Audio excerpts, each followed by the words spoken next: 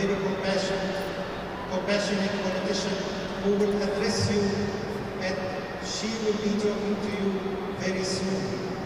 We have seen her, and she has addressed many of our concerns as Muslims, and she has taken great steps in the politics of Ontario to include Muslims in the government and in the system, and we appreciate her presence and participation. Syed, for that introduction. I am very pleased to be here with all of you for the Eid Festival.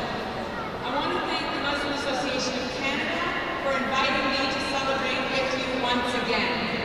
Today, of course, marks the end of Hajj, and I want to wish all of those who have undertaken the pilgrimage a safe journey home.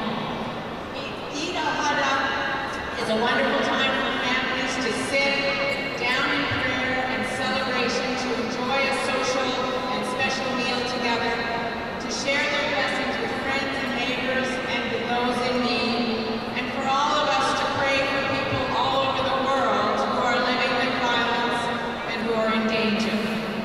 I have had the privilege of sharing in many Eid celebrations across Ontario over the years, and I'm always honored to be welcomed with such warmth. I'm inspired by your community's immense generosity, not just at this time of the year, but all year round. Whether it's supporting food banks, developing programs for seniors, or helping newcomers to find a footing, you are all involved in those endeavors, and your compassionate, charitable work helps the lives of people across Ontario. You work hard every day to grow your businesses, to enhance our cultural life, to strengthen our communities.